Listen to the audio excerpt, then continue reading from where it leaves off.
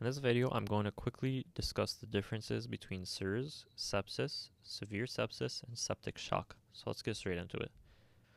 SIRS is defined as having two or more of the following: a temperature greater than 100.4 degrees Fahrenheit or less than 96.8 Fahrenheit, a respiratory rate greater than 20, a heart rate greater than 90, white blood cells greater than 12,000 or less than 4,000, or 10% bands, and then a PCO2 less than 32.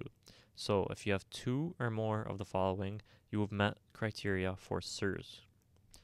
Now we compare this with sepsis, which is having 2 plus SIRS criteria, so two or more of the criteria we just discussed, plus a confirmed or suspected infection.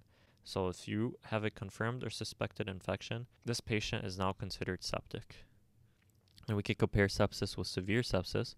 In severe sepsis, you have sepsis with signs of end organ damage or hypotension, where your systolic blood pressure is less than 90, or a lactate greater than 4. So you need to have sepsis, and then you need to have one of the three following things. So the end organ damage, hypotension, or lactate.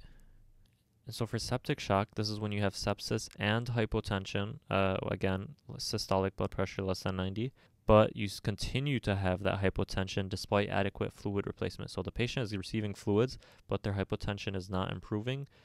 This is when you have septic shock. And this is a nice little table with all the criteria you need to know, and hopefully you find it helpful.